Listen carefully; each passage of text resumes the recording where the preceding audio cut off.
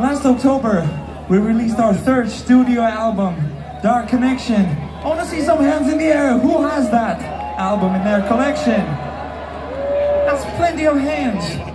So that kind of means, you know, that you are also deep into the cyberpunk, let's say, culture, maybe into the anime culture. So far, so good.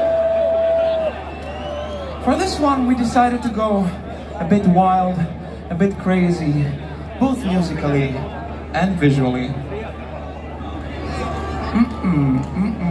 And I can tell you, this one is not softcore at all.